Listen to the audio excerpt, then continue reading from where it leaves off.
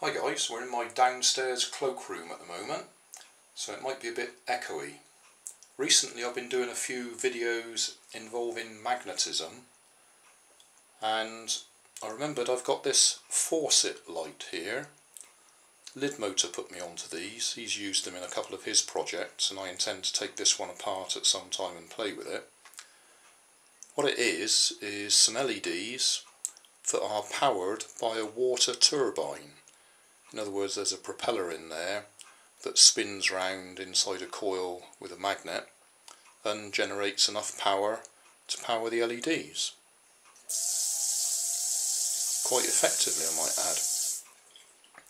All I'm going to do is use my Neodymium magnets on a stick, spin them next to it so that I actually cause the turbine to spin and light the LEDs.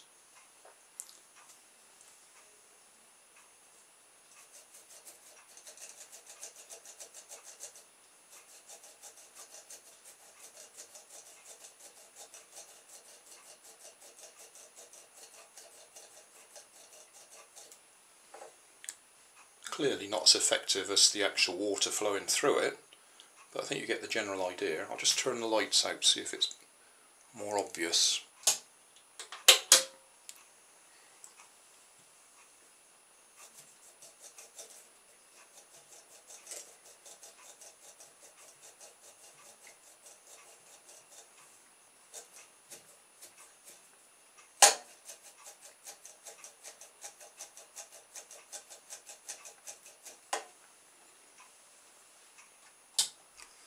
Ooh, it's a bit bright, isn't it?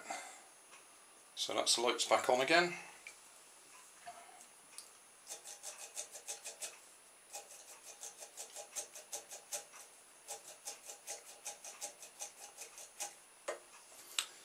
So there you go.